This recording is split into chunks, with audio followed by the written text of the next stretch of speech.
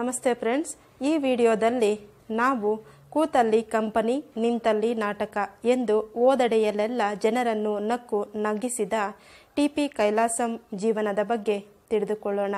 ಅವರ ಕೃತಿಗಳು, ಪ್ರಶಸ್ತಿಗಳು ಮತ್ತು ಸಾಹಿತ್ಯ ಕ್ಷೇತ್ರಕ್ಕೆ ಅವರ ಕೊಡುಗೆಗಳು ಏನು ಎಂದು ತಿಳಿಯೋಣ. ಸ್ಪರ್ಧಾತ್ಮಕ ಪರೀಕ್ಷೆಗಳಿಗಾಗಿ ನಾಟಕದ ಮೂಲಕ ಸಮಾಜದ ಅಂಕು ಡೊಂಕುಗಳಿಗೆ ಕನ್ನಡಿ ಹಿಡಿದ ತಂಜಾವೂರು ಪರಮಶಿವ ಕೈಲಾಸಂ ರವರು ಹುಟ್ಟಿದ್ದು ಬೆಂಗಳೂರಿನಲ್ಲಿ.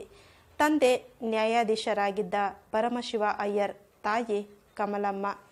ಜ್ಞಾನಾರ್ಜನೆಯಂತೆ ಕ್ರೀಡೆಯಲ್ಲೂ ಆಸಕ್ತಿ, ಫುಟ್ಬಾಲ್ನಲ್ಲೂ ಅಜೇಯ ಗೋಲ್ ಕೀಪರ್.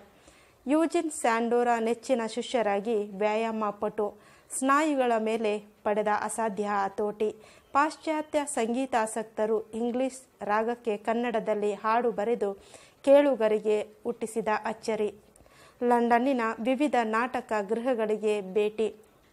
ಭಾರತಕ್ಕೆ ಹಿಂದಿರುಗಿ ಮೈಸೂರು ಸರಕಾರದ ಭೂಗರ್ಭ ಇಲಾಖೆಯಲ್ಲಿ ಪ್ರೊಬೇಷನರಿ ಅಧಿಕಾರಿಯಾಗಿ ಆಯ್ಕೆಯಾದ ಜಿ.ಪಿ. ರಾಜರತ್ನಂ ಉದ್ಯೋಗ ಸರಿ ಹೊಂದದೆ ರಾಜೀನಾಮೆ ನೀಡಿದ. ಹತ್ತಿದ ನಾಟಕದ ಗೀಳು. ಟೊಳ್ಳುಗೊಟ್ಟಿ ಮೊದಲ ನಾಟಕ. ರವೀಂದ್ರನಾಥರು ಬೆಂಗಳೂರಿಗೆ ಬಂದಾಗ ಅವರ ಸಮ್ಮುಖದಲ್ಲಿ ಪ್ರದರ್ಶಿಸಿದ ನಾಟಕ. ಗಳಿಸಿದ್ದು ಪ್ರಥಮ ಬಹುಮಾನ. ಕನ್ನಡ ರಂಗಭೂಮಿಯಲ್ಲಿ ಎಬ್ಬಿಸಿದ ಕ್ರಾಂತಿ. ರಾತ್ರಿ ಕಳೆದು ಬೆಳಗಾಗುವುದರೊಳಗೆ ಕೈಲಾಸಂ ಕರ್ನಾಟಕ ನಾಟಕ ಪ್ರಹಸನ ಪಿತಾಮಹರೆನಿಸಿದರು. ನಂತರ 28 ವರುಷಗಳ ಅವಧಿಯಲ್ಲಿ ಓಂ ರೂಲು, ಬಹಿಷ್ಕಾರ, ಗಂಡಸ್ ಕತ್ರಿ, ನಮ್ ಬ್ರಾಹ್ಮಣ್ಕೆ, ಬಂಡ್ವಾಳವಿಲ್ಲದ ಬಡಾಯಿ, ನಮ್ ಕ್ಲಬ್ಬು, ಅಮ್ಮಾವ್ರ ಗಂಡ, ಸತ್ತವನ ಸಂತಾಪ, ಅನುಕೂಲಕ್ಕೊಬ್ಬಣ್ಣ, ಸೀಕರ್ಣೆ ಸಾವಿತ್ರಿ, ಶೂರ್ಪಣಖ, ಕುಲಭೈರವ ಅಥವಾ ನಂಗಿಪ್ನ ತಾಳಿ ಕಟ್ಕೊಳ್ಳೋನೆ, ಪೋಲಿ ಕಿಟ್ಟಿ, ಬಹಿಷ್ಕಾರ, ವೈದ್ಯನವಾದಿ ಮೊದಲಾದ 17 ನಾಟಕಗಳ ರಚನೆ. ತಾವರೆಕೆರೆ, ಸಮಶೋಯ್ನ, ದಮ್ಡಿ, ಮದ್ದು ಇಲ್ಲ ಕದ್ದು ಮೊದಲಾದ 5 ಕತೆಗಳು. ತಿಪ್ಪಾರಳ್ಳಿ, ಕೋಳಿಕೆ ರಂಗ ಮೊದಲ್ಗೊಂಡು 7 ಹಾಡುಗಳು.